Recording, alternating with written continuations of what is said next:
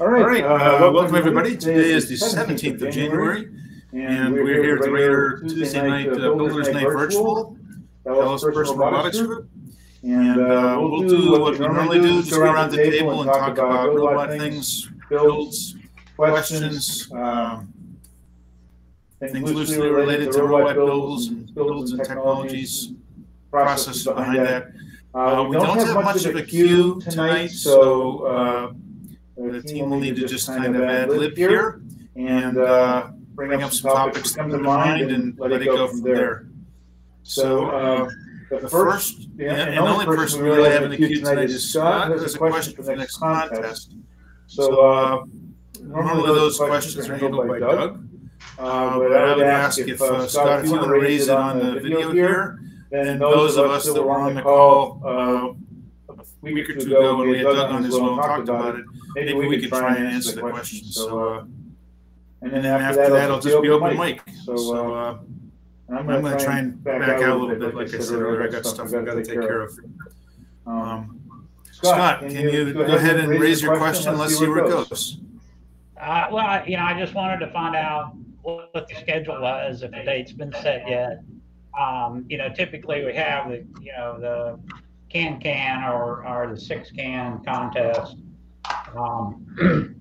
And I was thinking the other day when I was out in my shop that our 6-can course, the walls, if you will, are when we were taking them apart and putting them back together, they're kind of falling apart these days. And I was offering up to build a new course for us. Kind of falling in line with what the next indoor contest was. So I just wanted to kind of throw that out there to, I guess, you, the president, and Doug. Like you said, he does most of the contest stuff. So, like I said, I wanted to find out if that'd be all right with you guys, what the date might be.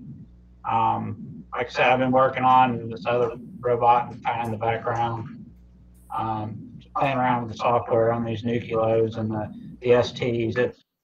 I've been really kind of working my way through the data sheet, trying to understand all the registers in this thing and the configurations.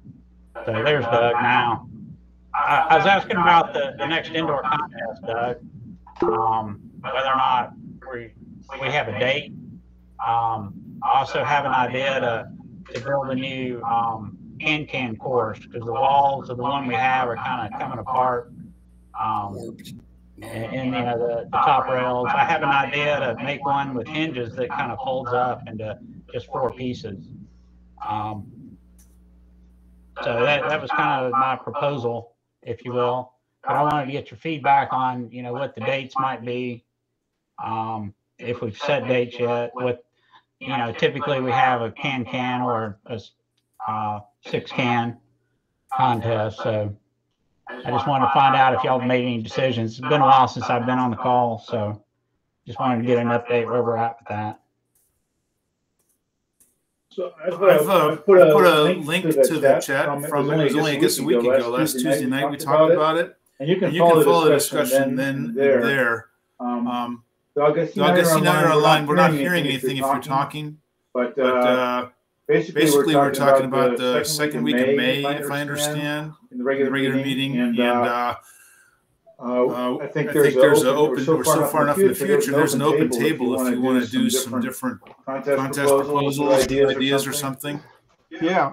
I believe that the only ones that people really wanted to go for was 6 cans, 4-corner, and beginner and advanced line following. Those were the only course. Can you guys hear me? Yes. Yes. Okay. That's were the only 3 that people said, okay, we got somebody who would be interested in doing it. Okay. And we went through all of the existing contests, and Scott, if you wanted to do something a little different, if you saw one, you can go to the competition rules page and you can look at what's down there. And if you got an idea for a new one, let us know and we might come up with.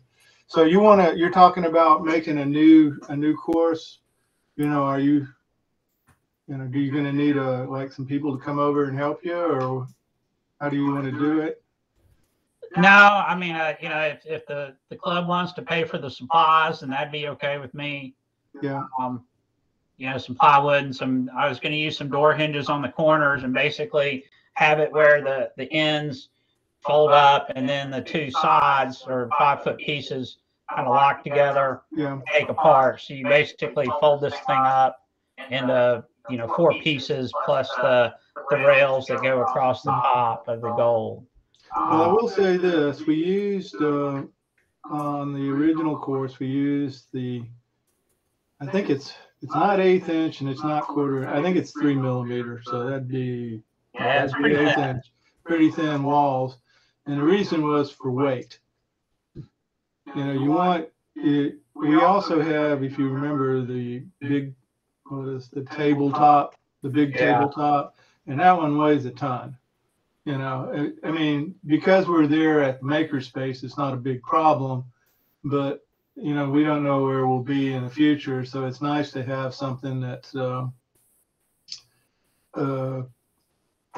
like portable. Yeah, portable.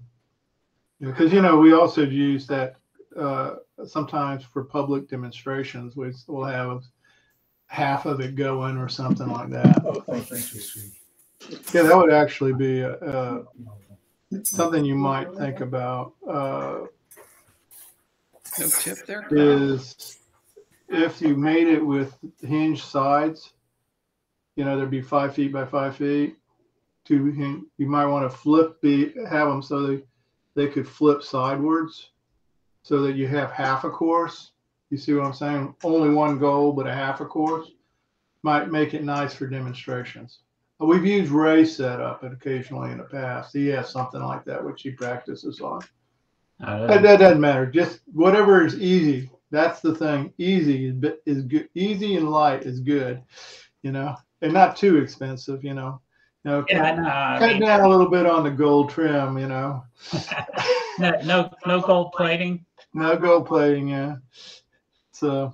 Hey, maybe we could modify it to add like April tags or something like that. No. It's just flat. No, really? No. We can, if you want to create the rules, Ray, or have an idea, or even if you don't want to create the rules, but just want to come up with an idea of something that uses beacons, and that's fine. We can come up and write down something and see about formalizing it. Okay. I don't mind. Yeah, Ray. It's all about following the rules, Ray. Oh God, yeah. But I mean, rules are boring. Yeah. Well, the trick is to make rules that can evolve. Otherwise, things that when you first run the course, I can remember the first time we did 6 cans. No, actually, it was can stalker. We didn't have, that was before 6 cans. 6 cans came later. We had a 6 can at Perot Museum. Do you remember that one, Ray? Mm-hmm. I think it was. It was a disaster. It was pretty much a disaster, yeah. But it was God, who, I can't think of its name. Come on. Help me out. Delta Graphics. Ron. Okay, Ron. He had a robot, and Twigream had a robot, and I had something that was slash. I mean, it had no smarts at all. I don't even know if it would direct towards the goal. It was just a robot, and we went, and that was the first running of that. So anyway. Well, I like the I don't know what they were, 20-foot, 30-foot tall windows that sun shining brightly on the floor that it was on, and the floor was like this polished surface.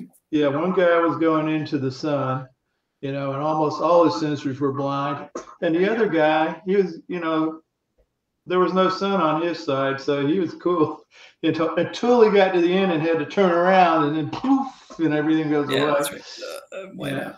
Yeah. I remember the table. Yeah. That was really big on the tabletop. Tabletop was because that one, nobody's sensors worked on tabletop. We used to have what they called wall following down there, and the course was actually like 15 foot. It was a cube. It was like a T. Yeah. So it was 15 foot and then 8 foot and whatever it was, and you were supposed to follow the wall around.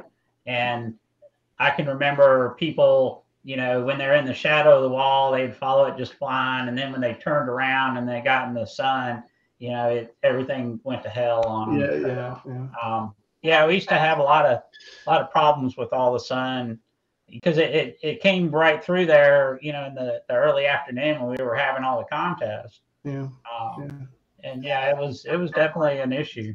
Yeah. Sure. Yeah, the one contest, you know, where our cans are orange and this little Oriental girl shows up in this like orange jumper, you know, bright orange, and it's like right into the wall. Yeah. You remember the kid that had the orange sneakers the one year? Yeah, that was the one that got me. I had the orange sneaker one girl. Yeah. You know, so what happened was when I went to the goal, you know, my thing was I think it was supposed to turn around, you know, to go back, get the next can, but the sensor was left turned on when it made the turn. Okay.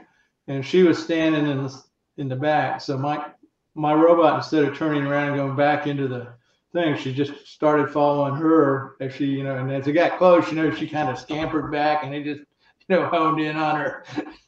That was fun. But okay. Anyway, enough reminiscing. We need to go forward.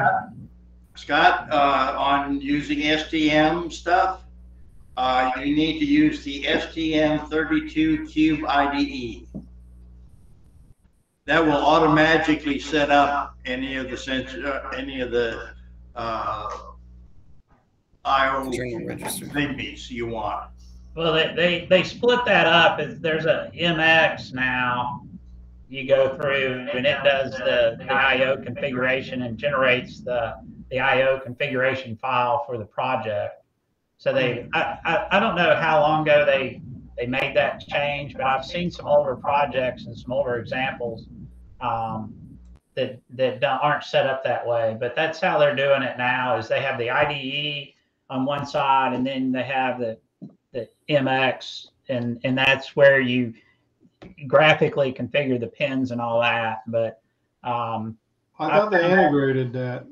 Yeah, Scott, I believe it's integrated where it's just one package, like I think it's all packaged. Like Dave said, it's called the Cube IDE. It might be Cube MX ID, and it's just one package. And I know that they had done that when it was what was the name of that? The one that started with A. That they bought out, but the one that became their product. Trillis, no. Atria, no, I can't remember. True Studio. Yeah, True Studio, whatever that was. Yeah.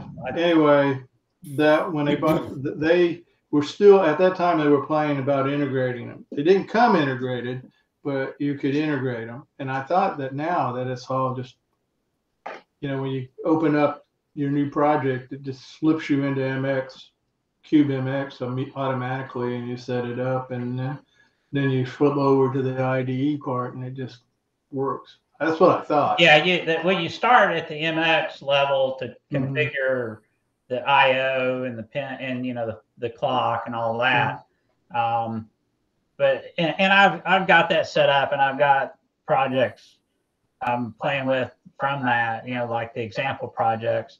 But I actually have a plug-in for Visual Studios that I use that does cross compilation, and so you can call basically an external compiler. So I'm using their cross compiler, and actually they have a real RTOS or free RTOS library, and you know, Neutrino libraries, and you can pull them in. You can actually import the MX or the IDE, the Cube projects directly into Visual Studios. And then I have a Sager or an ST-Link. JTAG works on it too. So, that would be, Scott, if you'd be interested in doing it, using JTAG would be, especially a Sager, if you could, because I think Sager makes an educational version. So if you're not using it commercially, it's actually very reasonably priced. But it's got a lot of funky, weird cables that don't seem to fit anything. But I'm sure that if you have, I'm just curious if you would be willing to make a presentation on using JTAG effectively. Yeah, sure. I mean, I've got. Where's Carl? Carl, you heard that? You may have stepped away. You may have stepped away, but yeah, that would be great. I mean, I don't want to put it on you, but I do want to put it on you because you're probably the best person to do that for us. Well, I found the package I use for Visual Studios, or even the Cube's not a bad platform. I found. Yeah. I'm not a big fan of Eclipse, which is what it's based on. Mm-hmm. I find it kind of clunky, and I don't care for their interface. And I really like the Visual Studios, some of the IntelliSense that they have, and the finding all references is something that you tend to rely on quite a bit, especially when you're going through a big project that someone else wrote, which is something I find myself doing quite a bit. So it's. And plus, you get familiar with the IDE, and its quirks and where to go to get things done. And I found it really easy to just figure out how to import, because I did a lot of work with the M3 Cortex, the NXP platform chips. That's what a lot of my robots run off of. Mm-hmm. And so now I've started porting that into the STM 32 platforms, and so I have some familiarity there with the IDE and with the editor and how things work and how you set up a load file in it and that sort of thing. So it's it tends, I think it made it a little easier for me to port it over. Mm-hmm. The import wizard they have is pretty nice too, because you can just pull in a project from another platform. And it seems to read it and set it up. So, that may be something to show as well, is that cross compiler and that plugin. It's fairly reasonable. It's about $150 for a personal license for this plugin. And then of course you can download Visual Studio Code or Community for nothing. And you've got yourself a really powerful IDE that you can support a lot of different platforms. And because the plugin comes with a lot of the cross compiler platforms and actually BSPs, like for the STMs and some of the Nucleo boards and some of the example boards, they already have BSPs set up, just like you're talking about with the Cube. Same kind of thing where all the peripherals are there. There's examples of how to set up the timers or analog input pins on the Nucleos. So it's pretty comprehensive. It's pretty well covered. The documentation is pretty decent. But nobody reads the documentation. They need somebody to show it to them, Scott. Not unless you're forced to, right? Yeah, I know. A lot of the people I think in the club use Visual Studio Code. I think everybody's gone through what I call IDE hell. Otherwise, you use this chip, you have to have this IDE. You use this chip, you have to have this IDE. You use this chip, you have to have this IDE. And they're all being updated all the time. So you're always out of date, and you're always, it's just crazy. So that's what when I think of Visual Studio Code, that's what I think of it as, kind of a unifying IDE. And you don't have to worry about, do I have the newest this one and the newest that one and the newest that one? You just have to have, the problem with Visual Studio Code is they have so many plugins that it's sometimes difficult as a beginner to figure out, okay, look, what do I absolutely need? What is nice to have? And, what are these, why are there 5,678 of them? Is there something, is there anything to offer in the majority of them?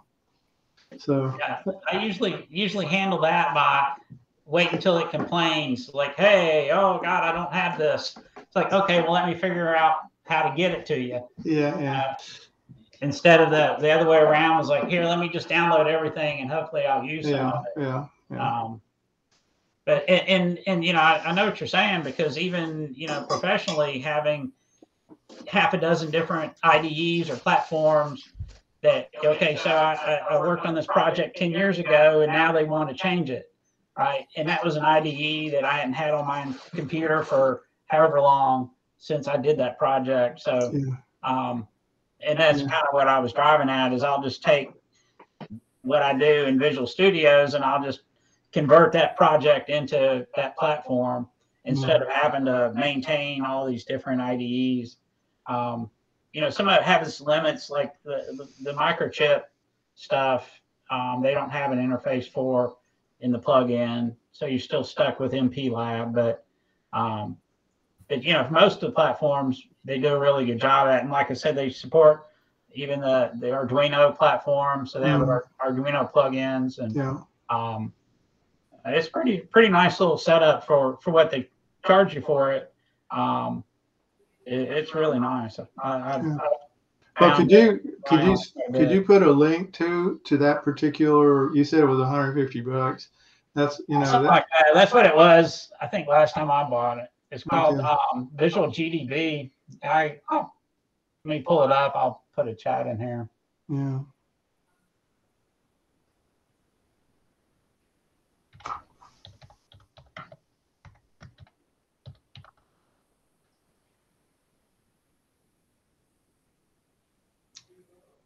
Hey, Pat, it was 75 degrees here today. It's a record. Yeah, no. We don't get normally 75-degree weather, but we did today. It was about 4 degrees, maybe Celsius here today. Yeah. Okay. So 30, maybe 39 degrees or something. Okay. So no new snow. It was drizzling actually. We made some nice slippery snow ice. Yeah. It's all right. The next 5 days they're calling for just below freezing and snow every day. So a little bit of snow every day. Mm-hmm. That's cool. Yeah, it's supposed to get into the 50s this weekend. Yeah. I would kill for the 50s.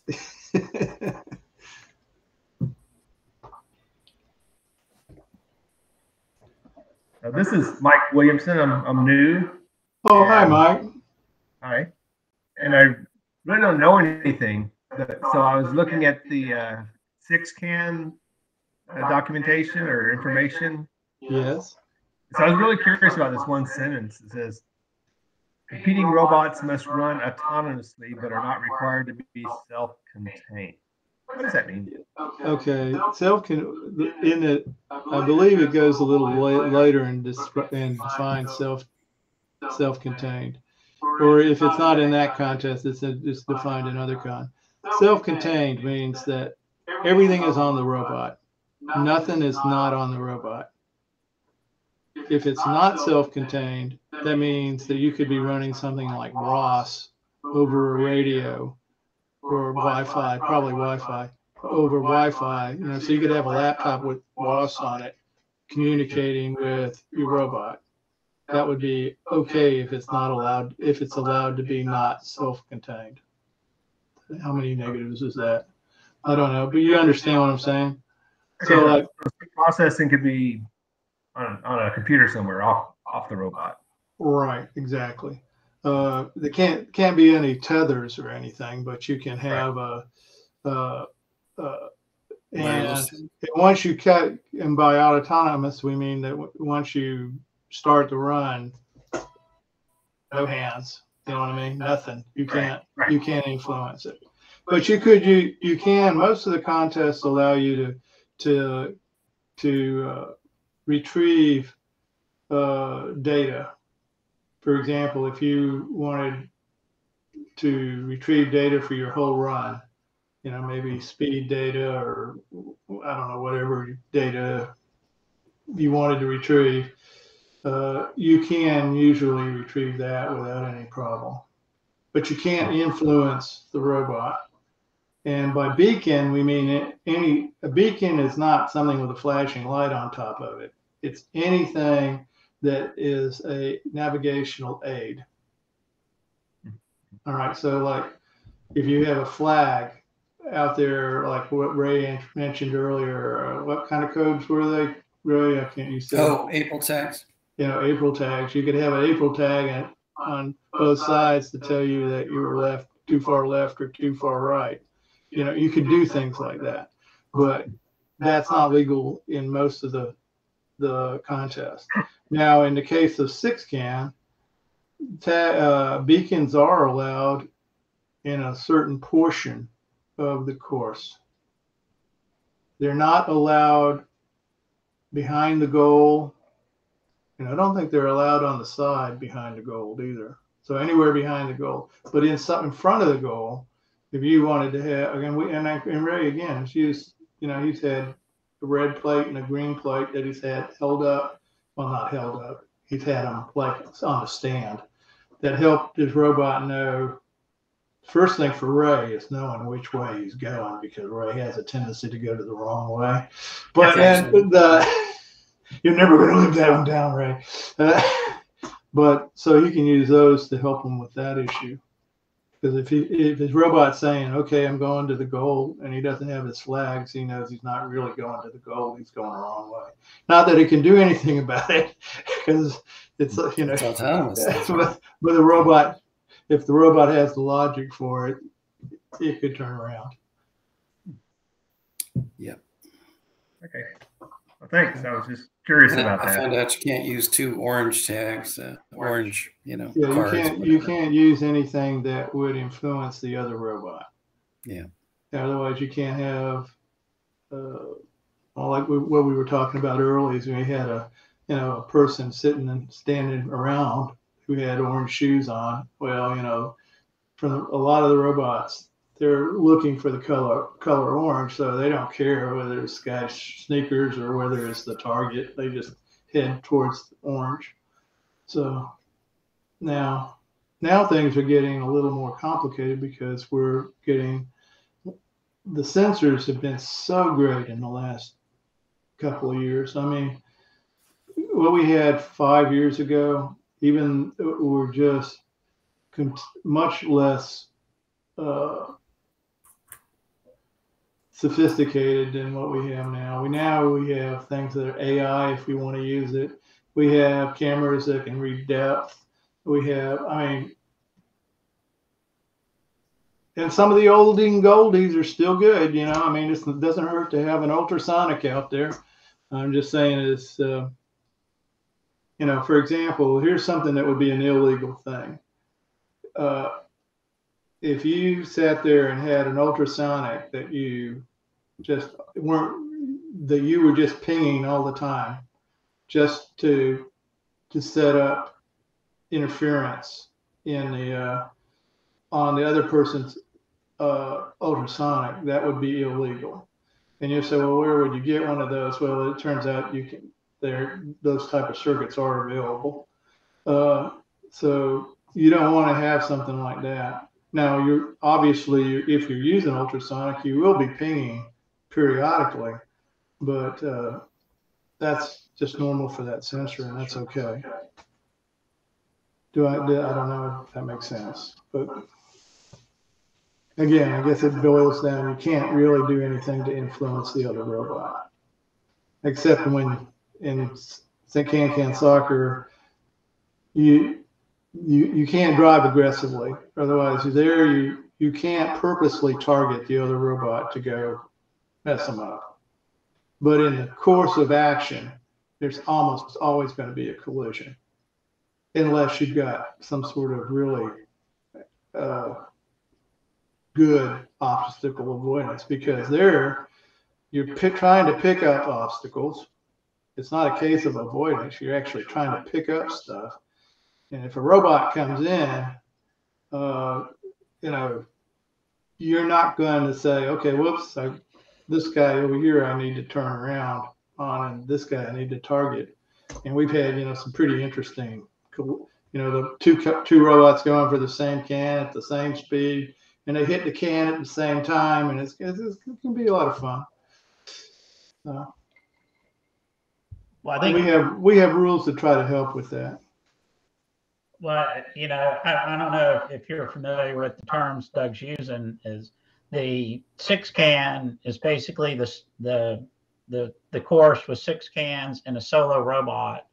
The can soccer is with 2 robots on the same course with the same set of cans at the same time. You're right. I was getting those mixed up. Okay. Yeah. Okay. Yeah. I'm sorry. Yeah. But we try to include robot, you know, for a beginner right now. If you say you did, Mike, are you just starting out? Do you have a robot at all right yet? I have a little simple spider thing I made, but oh, okay. I need to make one with wheels. Okay. Well, no.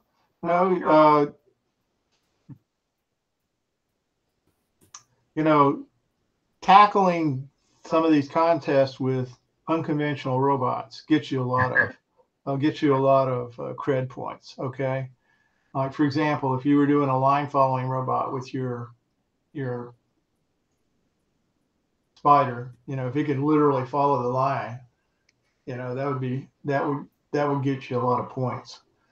So I mean, not that you would win, but you'd get a lot of hey, that's cool points. so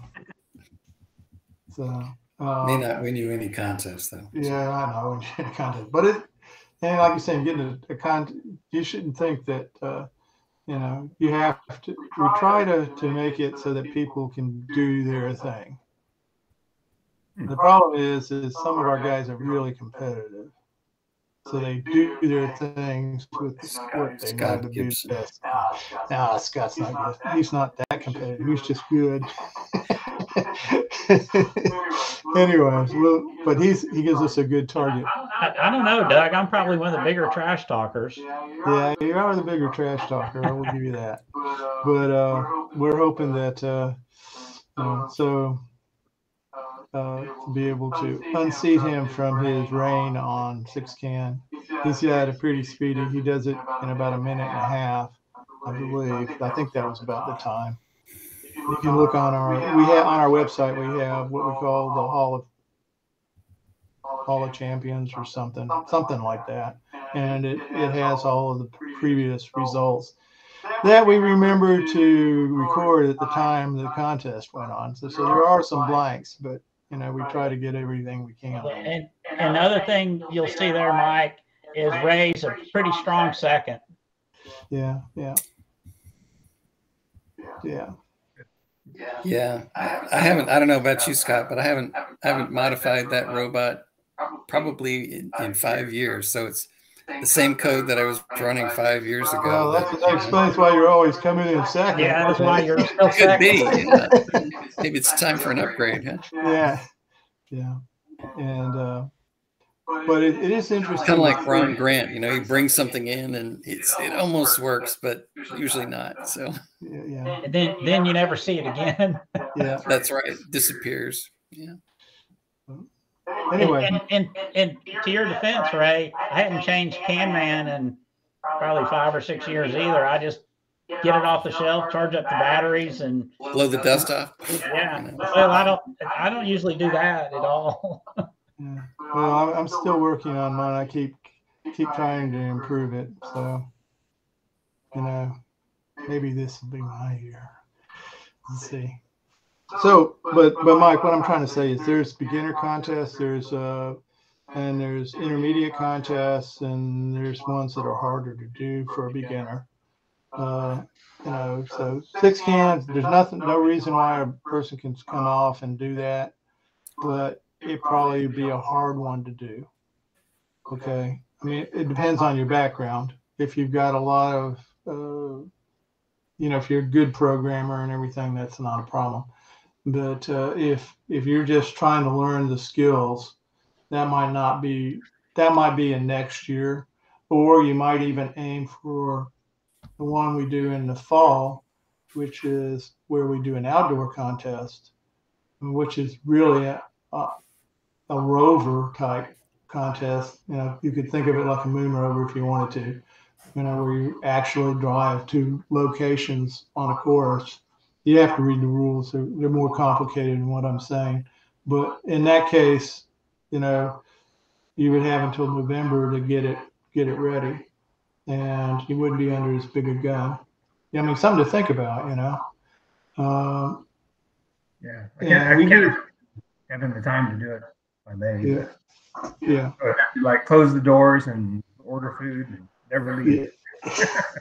Yeah. So I'm just saying but they're totally different types of robots. The indoor robot, there tends to be small and fast, and probably the outdoor robots, they can be fast too, but they tend to be bigger and tougher. Usually, they have to be able to cover, like potholes and stuff like that. So they're a little bit robot dogs. Yeah. They're not actually walking, but the other problem like for a hobbyist is getting a battery size for a dog type robot. Might be tough. Okay. Because I don't think they're very efficient use of the actual motors and everything. I'm not saying they're not cool. They are great, really cool, but I can imagine it can be pretty heavy with all the battery, all the power. Yeah. But I was just saying that's really cool, but that's like a long time. Oh, wait. Yeah. Well, just I'll be quite honest. I've been thinking about doing another robot build more robot course here in the next, maybe probably in the second quarter. Just because I learn as much from it as when I'm trying to teach it to people. Do you know what I'm saying? And so it might not be as grandiose as some of the ones we've done in the past, but it probably get you going from it'd be like getting hit, being like a golf ball. You'd be getting hit, get whacked pretty quick and up to speed. So anyway, that's something to think about. All right. Who did Carl set up a queue? No, I was the only one in the queue. There wasn't a whole lot of. Okay. Doug, I had a question. Yeah.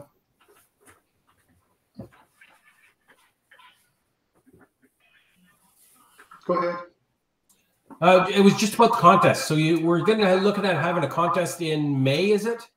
Yeah. Do you have a date ironed out yet? We don't have a room reserved, and because I don't have a room reserved, I never like to say it's going to be this. But when we reserve the room, it'll be the second Saturday. Okay. That's the target, is the second Saturday. Second Saturday. Now, it could, occasionally, like if I couldn't get a room, it might slip to the third Saturday. All right. That could happen. But once we get a room, then we're kind of locked in. Okay. That gives me an idea. Okay. Now I'll start the clock backwards and try to get something ready. Mm-hmm. Mm-hmm. Yeah. So no one else in the queue? Yeah, it doesn't sound like it. Oh, okay. Well, I can show you one of my thrift store finds if you like. Okay, let's see what you got. Okay, this is basically an FPV setup. Didn't really know whether it was going to work or not, but it was very expensive, $1.99 for the whole thing. Oh, I don't know, Ray.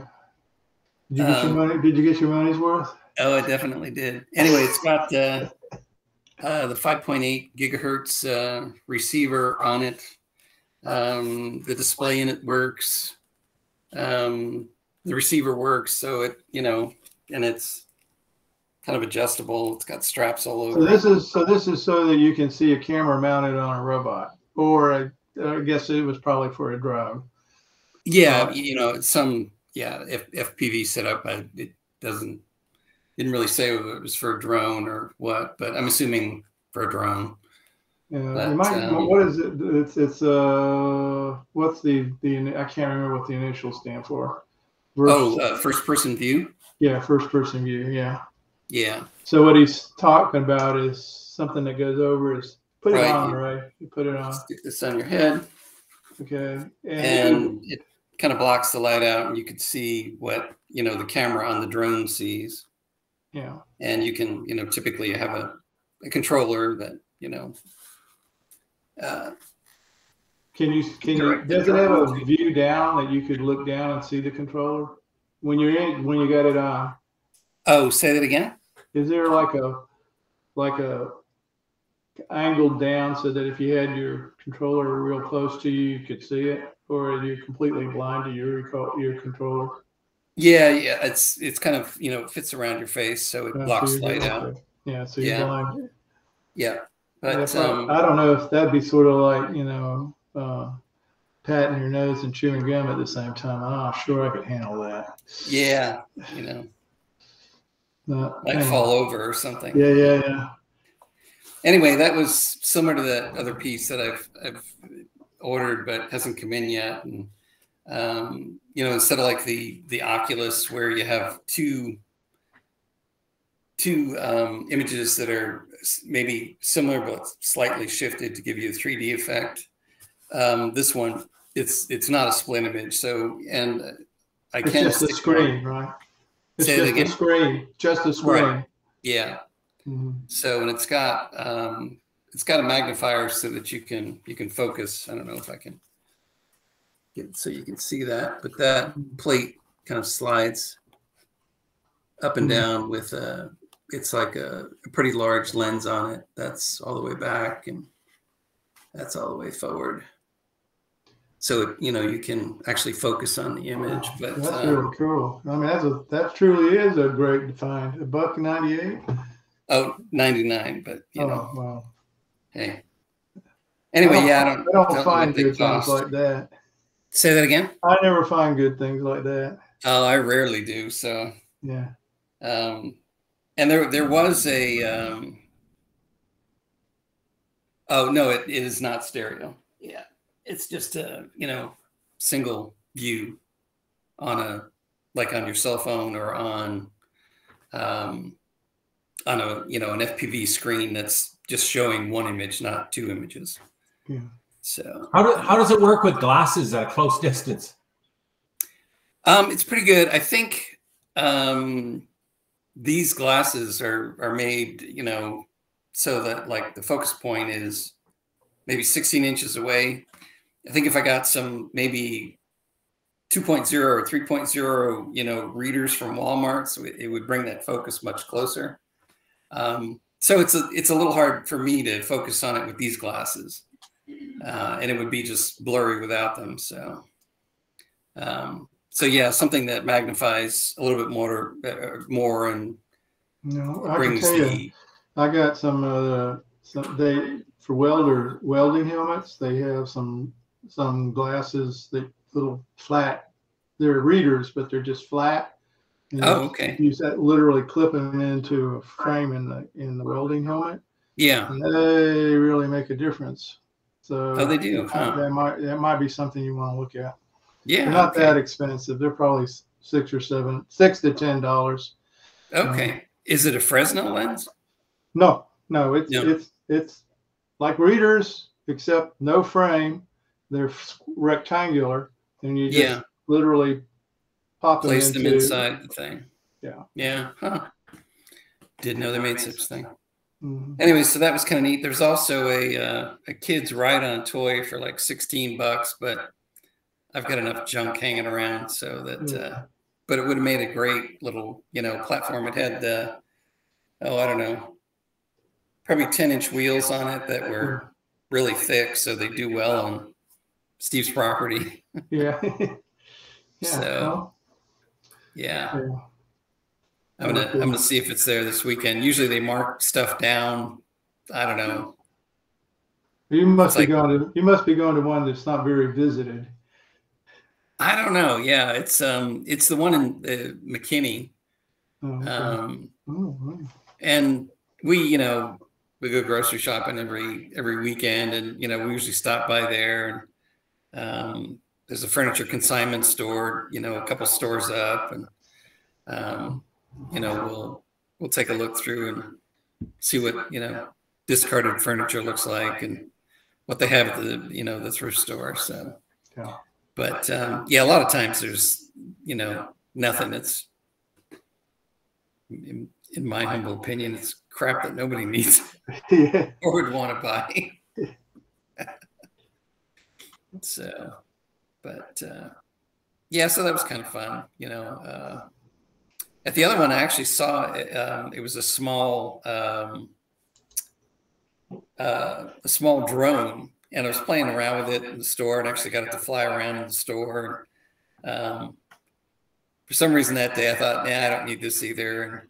And then the next day, I was thinking, I should have gotten that just for the controller, because it had a really nice, RC controller on it.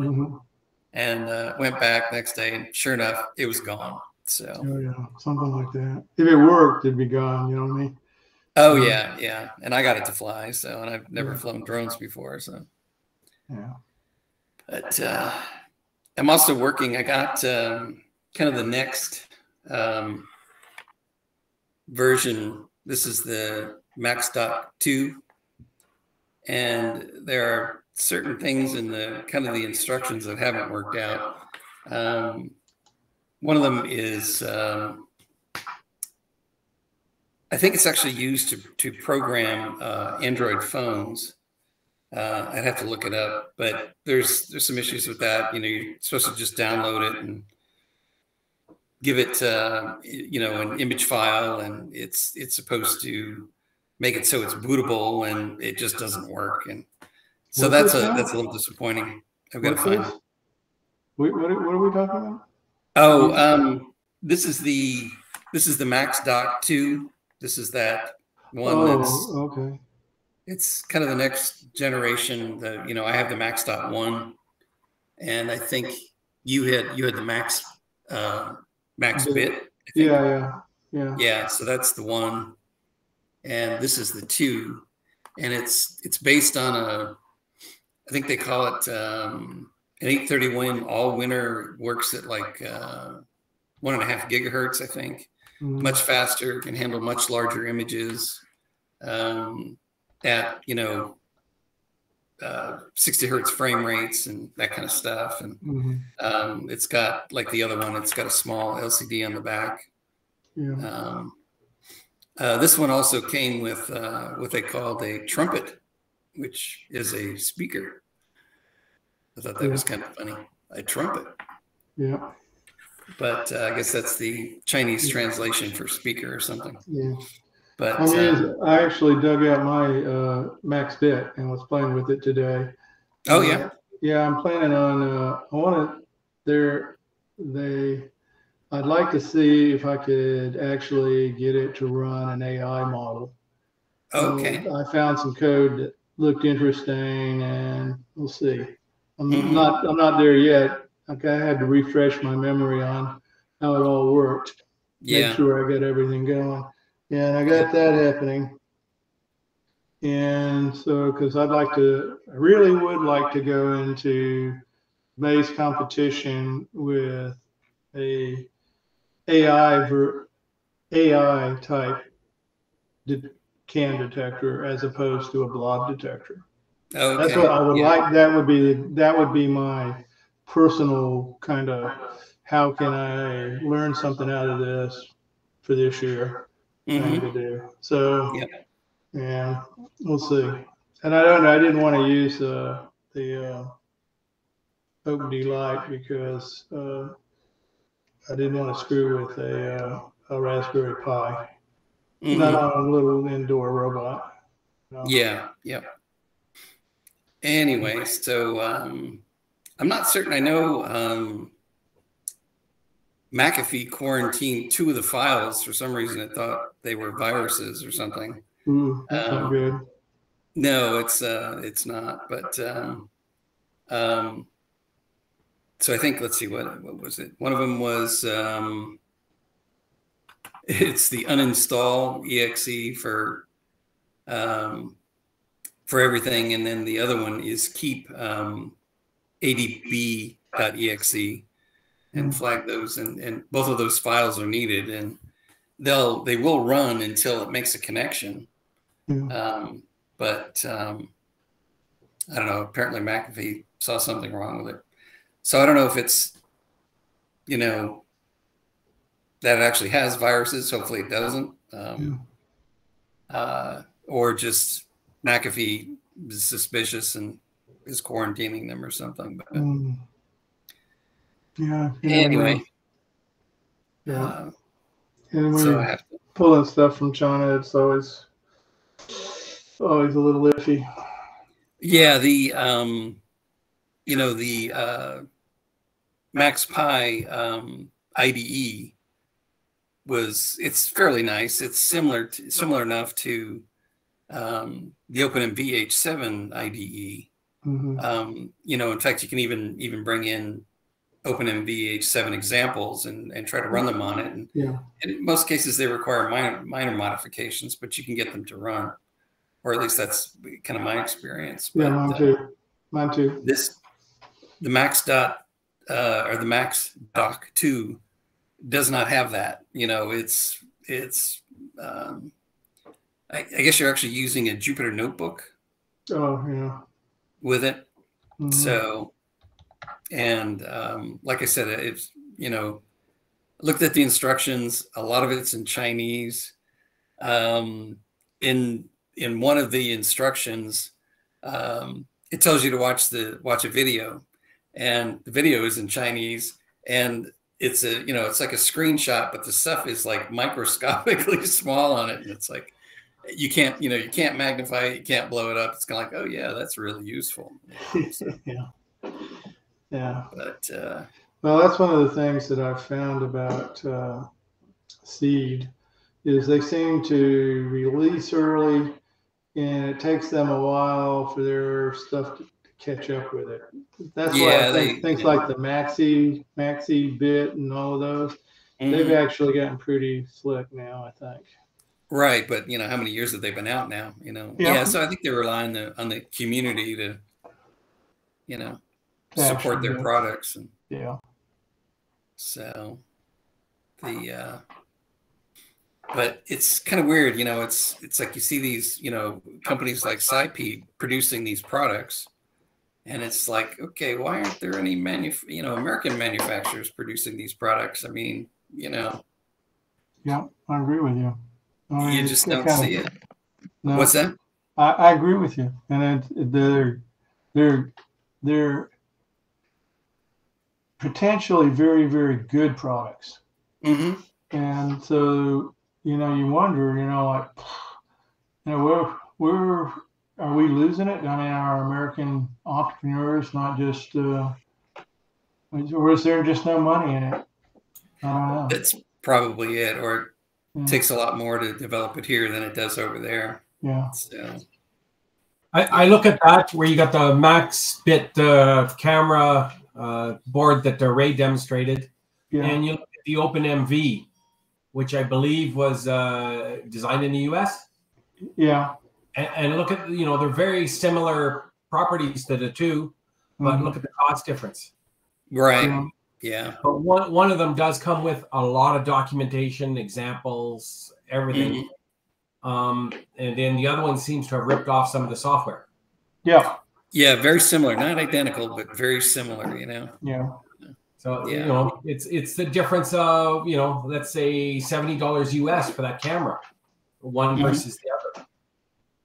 Yeah, maybe $20 for, you know, the Max Dot or Max Dock. Yeah, 20 or $30 or whatever it is, and then the other one is, you know, close to $100. Yeah. Yeah, even I know there was he was affected by chip shortages too, and for a while there he just, you know, he couldn't produce them. So yeah, that's one of the things that's going to be really interesting. You know, nobody's been able to get hold of Pi 4 for a couple of years now. You know, and you wonder, you know, I'm starting to see some videos where people are starting to recommend alternative boards because you can get them. And I'm curious what's going to happen when you can get Pi 4s again. Are they going to be like, oh, sorry, we've moved on? Or is it going to be something that as soon as they make them available, everybody goes back? And we'll see. I think the prices are going to, you know, the alternative boards, the prices are still in the $100 US range. Yeah. And I think the prices are going to have to drop. It's hard to compete with a, you know, a $35 or $40 US single board PC that does a very good job for that price range. And I thought he announced the Raspberry Pi 5 too, didn't he? No, I think if I remember right, they said that it wouldn't be out till 2024. 24, but yeah, I guess they're working on one. So Yeah. I don't know Well, if that's I'm sure they are. Yeah. Raspberry Pi 4 is the last half of the year, I believe, 2023. Yeah. And they're working on the Nanos and the RP 2040s and whatever right now. And then 2024, apparently they're going to be releasing a Raspberry Pi 5. That's everything I've read. I'm still looking for, I don't want to disassemble a robot to build another robot. Yeah, I know what you mean. I got 2 Raspberry Pi 4s. I'm looking for a third to. Well, one trick is to make them where they're easy to put in and out. You know what I mean? Velcro them to the base plate, you know, so that you don't end up that you can take it out if you have to. So, and just have different. That's a very good idea. SD cards, and just have different SD cards, you know. And also trying to repurpose some of the, you know, I've got several 3Bs that once I got a 4, I never wanted to use them again. So I'd like to find uses for those. Because, you know, other than being slower, they're still not bad. You know, they're just not as good. Anyway, and now that I've got figured out how to do non-fan cases on the 4, I feel good about that too. Don't have to worry about overstressing them. So I just bought the case, the 2 you showed, Doug. Yeah. I bought the lesser model case that you were showing. Yeah, yeah, the one that looks. I've got. I think I've got one over here. This is an Amazon refurb or whatever, and so you get what they have, you know. And I think this is the same case that you're talking about, except this one's not. It's not black. It's not anodized. Is yours? They make 2. They make the absolute cheapest. Just has this piece. Yeah. Just has the top piece. That's the absolute cheapest. And then the next one that's $1 or $2 more has the bottom plate. It goes like this. That's what I have, is the top and the bottom plate with the 3 heatsink pads on it. Yeah. The other thing I've been working on, or I'm thinking about working on, is I got one of these little graphic LCD displays, 128 by 64. And for lack of a decent remote control that has decent positioning joysticks that, you know, don't have a bunch of dead spots in them, I'm looking to build my own little remote control using the little 2.4 gigahertz wireless transmitters. Mm-hmm. So I'm looking to send information back and forth. I was inspired by Ray's presentation. Mm-hmm. And I'm looking to send some info back to the little LCD screen so you can get some feedback. Yeah. Direction, distance, whatever else you're looking at. Well, I got to admit, that board that Ray talked about last week, I went ahead and bought one. So we'll see how that goes. Well, who knows? Maybe we can come up with, if enough people are interested, we could. That's a ESP32 solution. Right. Yep. And touch screen. Capacitive touch too. Yeah, it's about, and with shipping and everything, it was right at $20, I think. So hard to resist. It's another Chris Nutter special.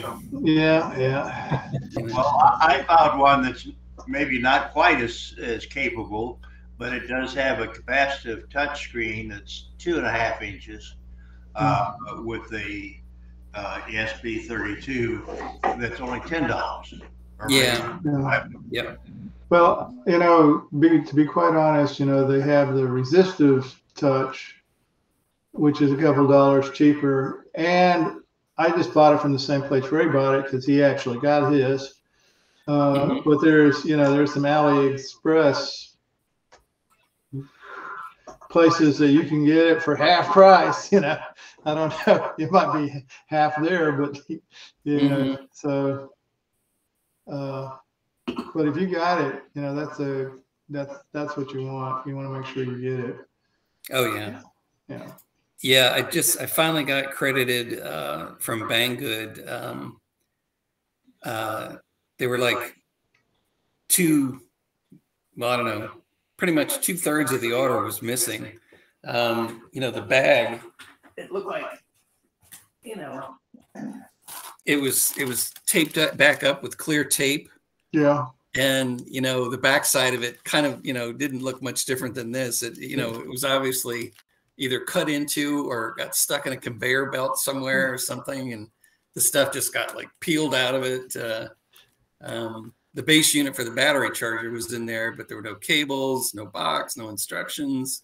The second and third items in the order weren't there, so this just shows up kind of looking like this. And I was, like I said, I finally got my refund back from Banggood today, and it was ordered in early December. Yeah. So, but Banggood has always been pretty good. I've never had trouble with Banggood. They're not as cheap as AliExpress. Yeah. And it seems like they're carrying less stuff too. Yeah. I don't know. Less new stuff. Yeah. I follow that too. Yeah. I don't know if they're having financial troubles or what. Yeah, I don't know. But quality wise, everything I ordered from Banggood I always got. Mm-hmm. Yeah. AliExpress lately, it's been about 50% of what you order actually gets shipped. Really? It's Really horrible. Yeah. At least to hear. It's Yeah. And nothing now is under 2 months. Wow. So it you'll takes order 2 it, months to get there. and then, they heave it into a shipping container, a sea can, and off it goes, in a month or whatever when the sea can's Hopefully full. it gets there. Yeah. Well, they have two on AliExpress has 2 levels of shipping for us here in the States, and the difference between the shipping is very small. It's like $2. Yeah. And the one of them will give you 2 weeks. They say they'll get it to you in 2 weeks, and then the other one's usually 3 weeks or more. Yeah. Does the better one have tracking? Probably the cheaper one doesn't, right? Probably. Yeah. But, so they might have 2 containers, Pat. One which they throw it in, and when it fills up, and then maybe they have a smaller container that they throw it in, and then once a week it goes out. Who knows? Yeah. Second option in Canada usually is less than 27 days or less. Yeah. Like 14 to 27 days. Oh, okay. And I've always paid the couple bucks extra to try to get that service. Yeah. And I'm 6 to 8 weeks out typically. Oh, wow. If they ship it. So now typically you're waiting whatever it is, they're 59 days or something before you can claim it as not shipped or not received. Yeah. And so I don't know. At times I think it's just a game. They create a shipping number, tracking number, and when you look it up, tracking number was created, but nothing ever got picked up. Yeah, you see that. And you gotta there's wait. no record of it. Yeah. Yeah, I just got a Kickstarter. I didn't get it yet, but I just did a Kickstarter, and they did exactly what you're saying, Pat. They printed a tag, and so on the tracking sheet it shows when they printed the tag, and the first place, like it now has gone into the system was a week and a half later. So. So I bought my wife a tablet at Christmas. Her old one was way too slow, so I bought her a new tablet. So I ordered from Lenovo. Yeah. And one of their decent tablets. Yeah. It made it from the U.S. shipping to the Canadian border inspection or wherever where the products come into the country, and got lost. So I think somebody needed a Christmas present more than my wife did. Yeah. And dealing with Lenovo on a product that's missing, or dealing with UPS on shipping, is horrible. Yeah. I had to threaten finally the chat lady at Lenovo that if I didn't get a resolution or at least some movement on this, that I was calling my credit card company and canceling the order for shipment. Mm. And it was the only way I got them on their end to actually do something. It arrived after Christmas, but at least it got here. Mm. Oh, that's good. Yeah. I think in a lot of cases they just don't update the records, or it doesn't like filter back to you until 2 weeks later. So it's funny with FedEx. I've never gone wrong shipping anything internationally from the US to Canada. I call a broker, get FedEx International, and it's here the next 2 days later. I've got it in my hand. For industry, and you're paying a premium for shipping and the service, but you get it. Right. I've done the same using UPS, and it's been lost. 3 weeks later, you're behind on a project, and you're still waiting for parts. Yeah. And it's horrible. Yeah, but I think the glory days of buying stuff from China for hobbyists like us is past. I mean, I remember, pre-COVID and before the U.S. Postal Service changed their rules, we would get, you couldn't even buy the parts for what you were buying to get it. It was so cheap, and there was no shipping costs. It was incredible, and those days are gone. You don't see that anymore. But yeah, I'm convinced that most of the stuff you're getting out of China, whether it's AliExpress or Alibaba or whatever it is, Banggood, it's all seconds. There's a reason they're cheap. They're falling off the line as second quality. There's bad solder joints. There's misalignment. There's whatever on them.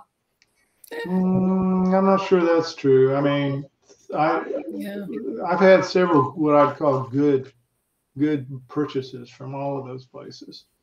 I think that piece of the motors that we got for our build, I think they were seconds. They were probably seconds. Yes. Yeah. Several years ago, we had a club robot build, and we bought large quantity of inexpensive motors from China. And I don't know about the other guys, but I ended up totally replacing them with Pololu motors of the same size, because the difference was, I know Dave had, I think, 2 that didn't work, and I think I had 4 and one of them didn't work. So there was just, there just wasn't really. And the thing that was strange about it was, well, I shouldn't say that. I guess you get what you pay for. You know, I have had other motors from China work very well, but that Yeah, time, me too. But that time, that was a disaster.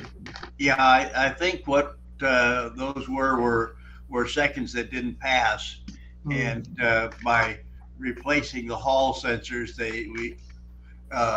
Doug and I got them to work. Yeah, yeah. So it was the encoders that didn't work. The motor spun. Well, there were two problems. They had some.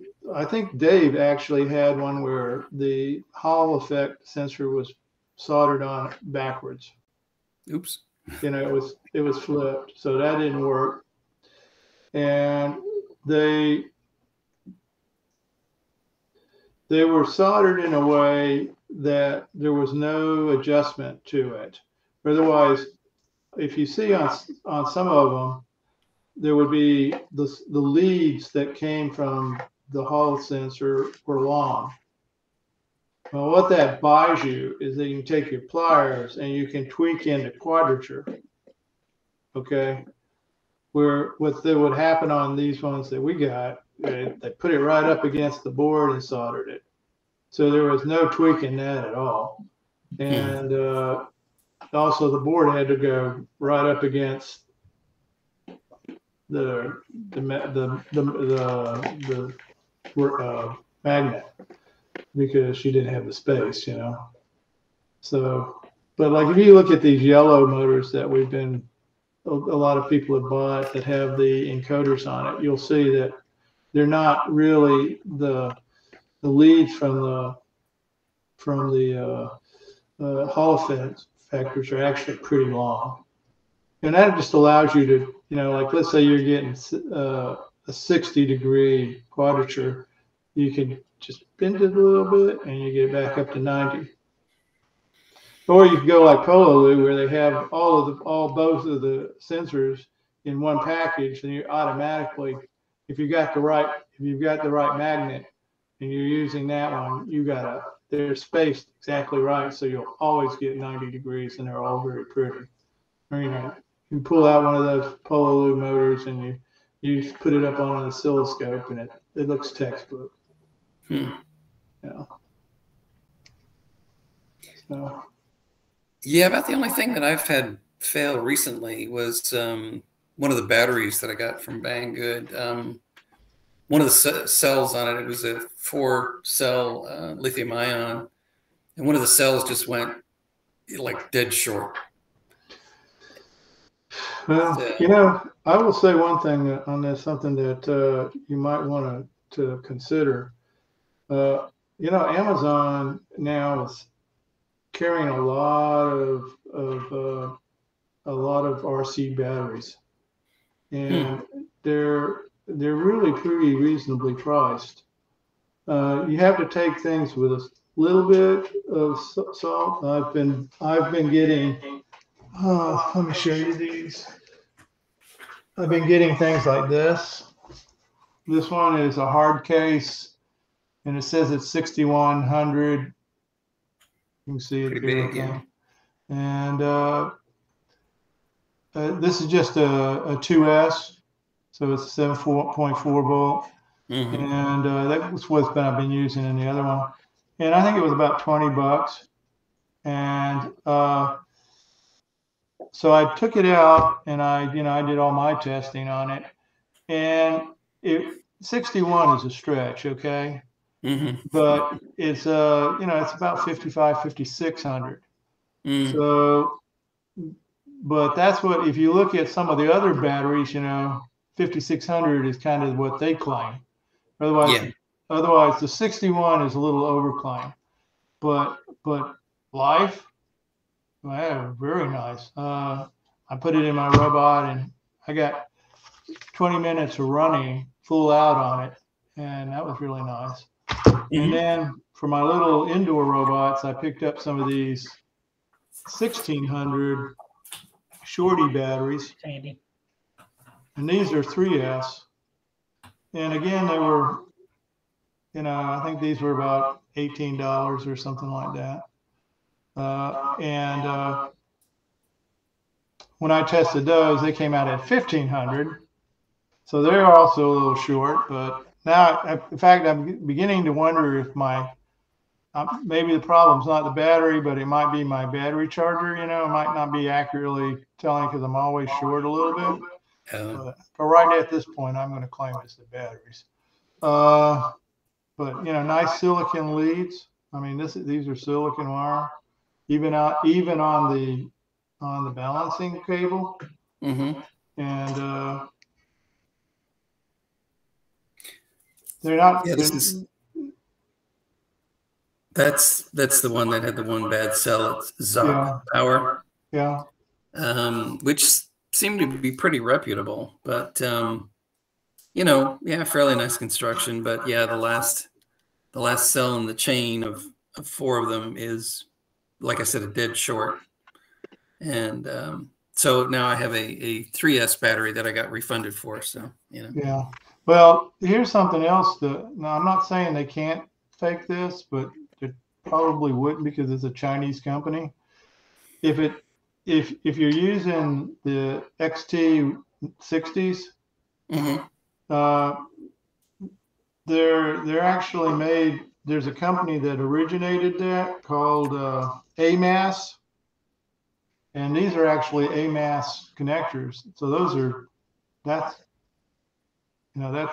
good, you know. And so the actual construction of these bodies of these two different batteries is actually pretty good, and the price is not.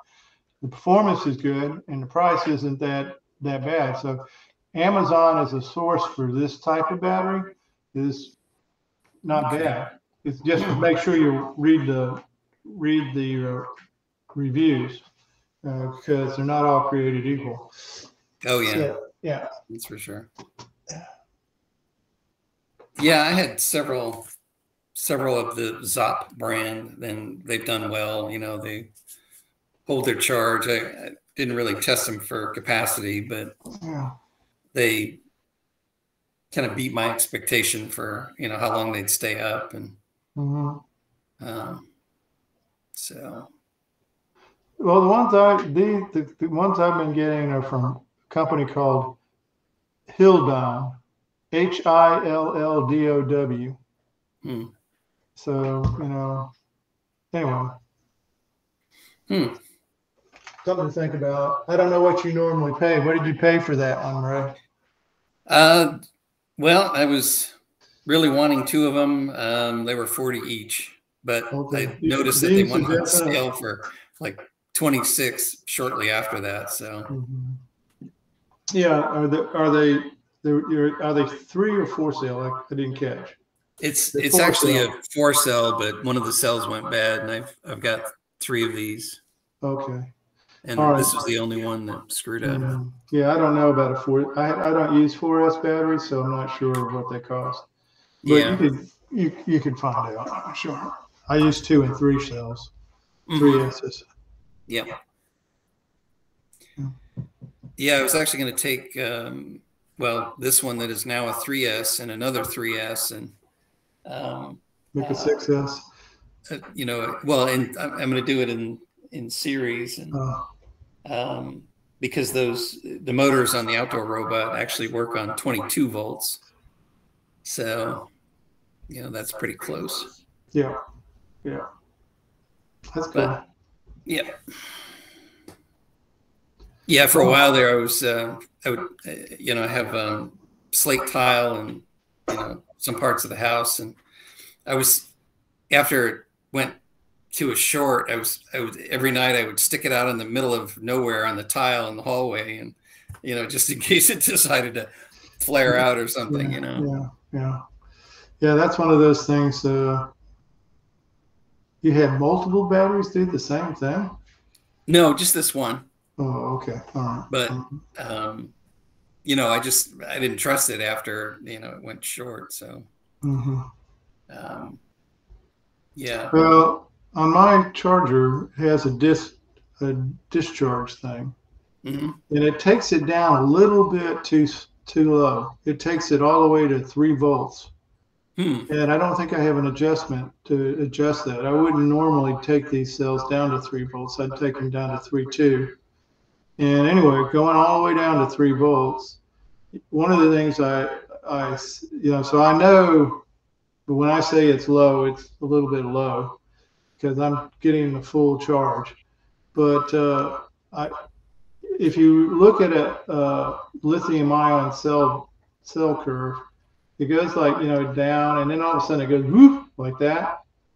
Well, when you discharge them that deeply, some of the cells will be down here, and some of the cells will be up here. Do you know what I'm saying? So that's you're depending on which one discharged more slightly. So your balance is really nasty looking. And so that's I'm still trying to make sure I understand all the ramifications of that. But the answer to it is you never discharge anything down that low. You probably stop it at 25% and then recharge it. Yeah, I think even Tesla recommends, like, I think stay between 80 and 20. Never fully charge them or fully discharge them. Yeah. Yeah. I don't have an electric car, but I have a friend who has one, and they said that they basically told them to only use 80% of the battery. So, I guess if you were on a big trip, you'd probably charge it all the way. But if you're just using it around house. Yeah, Carl could probably tell us that. And they also said, too many superchargers would definitely limit the number of cycles on your battery. So, you may be able to charge quick and get in the car and go, but I guess you're not as good. Well, I think the real thing is being up where Pat is. I learned, I got a solar cell that I got for a trail camera, and it has a lithium-ion backup in the solar cell. So the idea is you don't have to put any batteries in the trail camera, okay?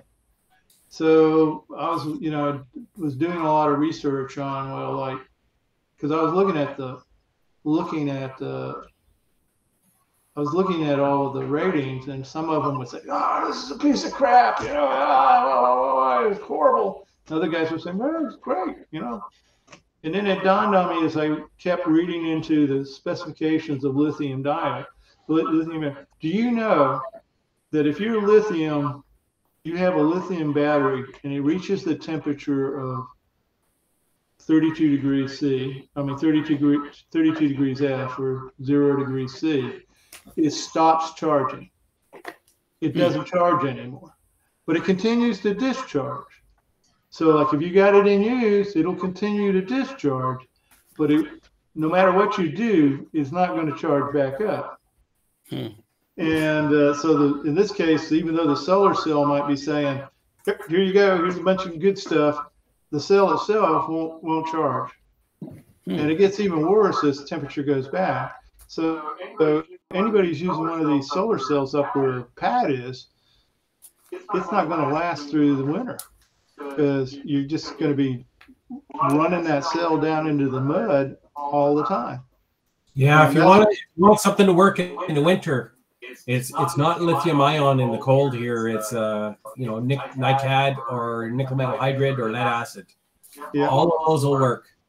Yeah, that's what I found out, and that's why they were getting these nasty, this real split in opinion on the solar cells, because half of them were from up north and half of them from the south.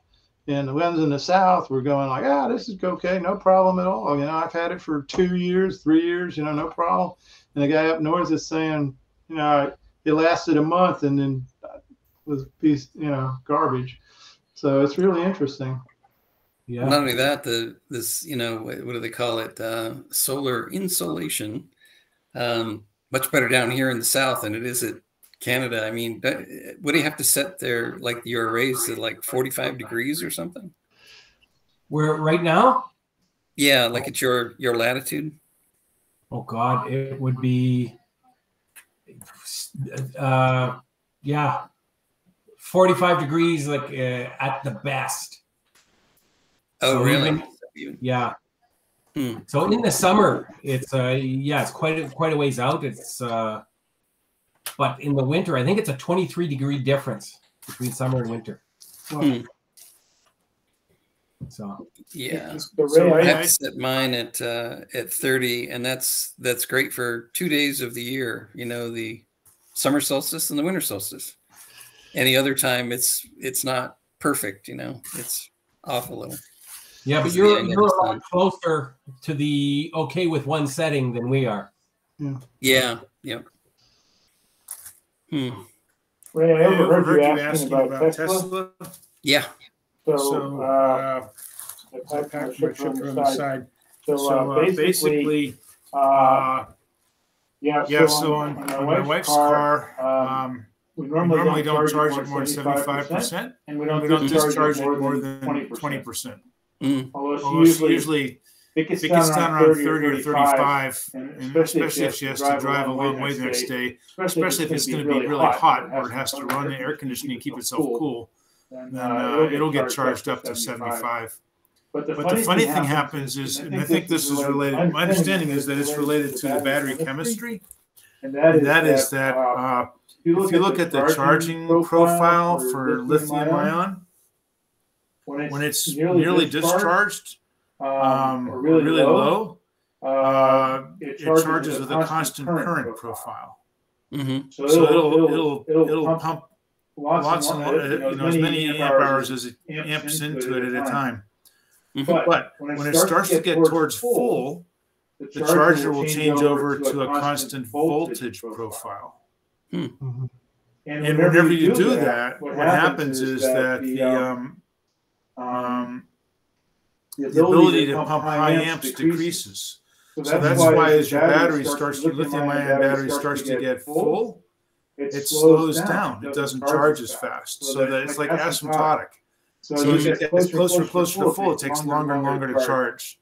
So one of the tricks that people do on the highway is that even with the superchargers, I mean, they'll do and I think they have a rating now, a setting now where in 20 minutes you can bring your car pretty much to 80%. So let's just charge it to 80% at the supercharger, take on, and the software in the dashboard knows how to plan the next stop so that you don't run out before you get a charge. And then you pull over, you do another 20 minutes, get it back up to 80%. So it's not like you necessarily even need to charge it all the way to 100%. So what is 75 to 25%? What's your hours? I mean, how many miles does that give you, Carl? I have to ask my wife. I don't know. It really depends on the weather. Like in the last couple of weeks when it hasn't been too cold, hasn't been too hot, she can get from our house to Medical City, which is 15 miles each way, so a 30-mile day, and that'll cost her less than 10% of the battery. So call it 7 kilowatt hours. All right, so 7 kilowatt hours per 30 miles, whatever that is. So let's just do the math because I mean we're engineer backgrounds, right? So 7,000 kilowatts divided by 30. So it's about 233 kilowatt hours per mile. Not gallons per mile, but kilowatt hours per mile, right?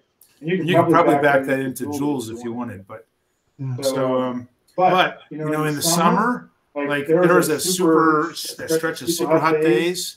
Well, she had to drive all the way from between Carrollton and Louisville to Rockwell in traffic, and then had to sit in an open parking lot instead of a covered garage when the temperature was 102 outside and the sun was beating down on it. And she would leave. I could swear there was a couple of days. That's like 50 or 60 miles round trip. And there was a couple of days when she left at 75% and got back at 20. But it's sitting there in the parking lot for 8 or 10 hours in the sun. It's running the air conditioner to keep the cabin below 95 Fahrenheit. And it's doing whatever it has to do to keep the battery pack at whatever temperature it needs to keep the battery pack at. So it burns energy to keep itself cool. And I believe it does the same thing in the cold weather. burns energy to keep itself warm. So are you saying 7,000 kilowatts or 7 kilowatts? Seven kilowatts. I was just doing some quick math and saying, well, that trip cost her $1,600. Yeah, and that's a full charge on that car, I believe, is about 75 kilowatt hours. Okay, So that makes more sense. So 10% of that is 7, right? That trip is under a couple dollars. Yeah. Like, you know, for if you're paying roughly with all your metering charge and everything else, that's like $1.60. Yeah, for the energy. Yeah, so it's good in that regard. Okay, so the other funny thing, there's a funny side effect to the cold weather charging of lithiums that surfaces in this car, and it has to do with regenerative braking, right? Because you think about regenerative brakes. If you hit the brakes and it's regenerative, where does the energy go? Back in the battery. What happens if the battery's too cold or it's too cold outside? Oh, yeah. Energy's not going in the battery. So now how do you stop? Well, you still have to have physical heat generating metal on metal brakes, metal on whatever brakes. So there's now, I think with the latest update that came in, she was mentioning that there's now a setting where, and it used to be really weird because we tried just for grins once or twice to charge it up all the way, or we did that before we found the don't charge past setting. And whenever it's fully charged, the braking is really, it feels soft compared to normal. It feels soft compared to normal. So with this latest software update, they've added a setting so now you can mimic regenerative braking even when it's cold, when regenerative braking doesn't work. So I think what they've done is they've like hacked in the response curve from the brake pedal to the stopping force. So they've hacked that in to like make the brake pedals, the mechanical ones, more mimic the transfer curve of the regenerative brakes. So Carl, on the Tesla, does that mean that the brakes are by wire? Your brakes by wire? Yeah. I mean, I think a lot of the time, I think it's by wire. I mean, I don't even know if you can tell as a mere mortal when the physical brakes are engaged or not.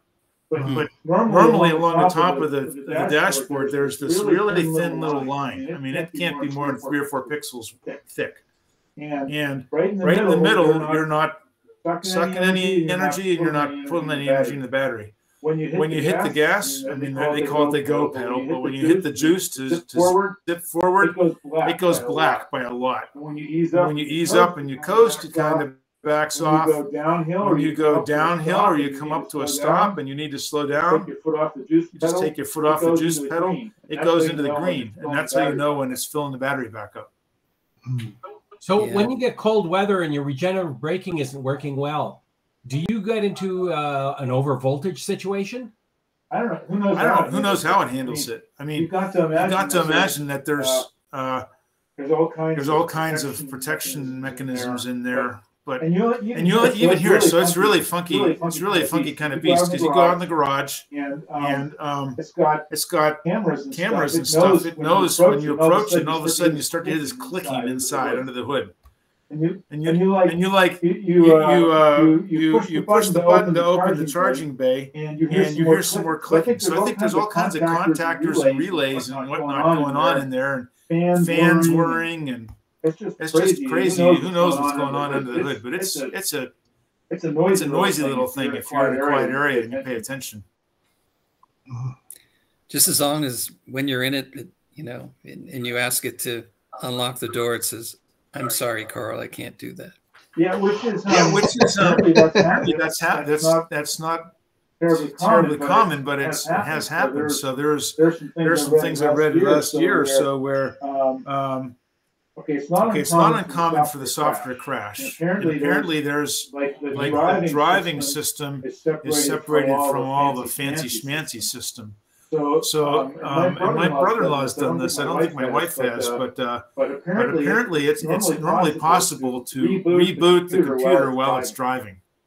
So you're driving down the road and you push the keystrokes and suddenly your dashboard goes blank and it reboots itself, but you're still able to control it even though it's all by wire. But then there's also this case where at some point, I remember what happened. Did the car pull itself off the side of the road or it just stopped? But anyhow, the guy got stuck inside his car on the side of the road. And what powers the doors? The battery and the computer. And it wasn't responding. He couldn't get out. So he sat in his car for like 2 or 3 hours until he could figure out how to get out, or someone smashed the windows to let him out. Yike. Yes. So there's a release in the passenger seat buried somewhere if you know where to look. That you can there's a mechanical release so you can let yourself out if you want to. But that I kept seeing examples of that, and I went ahead and bought some of those little glass breaker seatbelt cutter things. So we have those in each of our vehicles now, especially the Tesla. So the business with the regenerative braking, I'm assuming they did that so the driver doesn't sense like a difference in the braking, or like to say that, you know, the braking feels spongy today or soft, or because I don't drive it that much. And I happened to drive it one time when it was fully charged, and I thought, what is wrong with this? Because it really sets you back. I mean, there's something when you're used to driving a car and it behaves the same way decade after decade, right? Yeah. To have something brand new suddenly change on you for no known reason, I mean, it's disconcerting. Oh yeah, especially with braking. Yeah, I think they now if they could only fix the glitch where now this one seems to be really common. Terry's seen it, I've seen it, my brother-in-law's seen it. There's plenty of blogs and videos on it, but for whatever reason, you put it on full self-driving beta. It's driving down the highway, and who knows if it sees something or it just gets confused, it decides to slow down and pull over. And that happened. Oh yeah, it'll just slow down. And if you're paying attention like you should, you go, well, come on, just. And then you keep driving. You don't let it do that. But there was that pile up over New Year's on in the one bridge in San Francisco. Well, and they had some video from a security camera. It showed. I never read the follow through on this, but the presumption was that it was in full self-driving beta, and it pulled itself over to inside this tunnel on the fast lane, and the next thing you know, there's 7 cars like piled on top of it because they pulled over, right? And so of course the brouhaha was all because it's a Tesla, and just a little bit about, you know, people that are riding inches off of the car in front and not paying attention. But okay, aside from that. And because the Tesla, it slowed, you could see from the video, it brought itself to a nice gradual stop. I mean, it was what you would do if you had, like, if your car started to fail and you needed to pull over. Your alternator went or something. You lost your spark plugs. I mean, you're going to pull over. And that was what the car did. But it happened to do that on the bridge in front of a security camera, and literally there was a couple of cars piled on top of each other.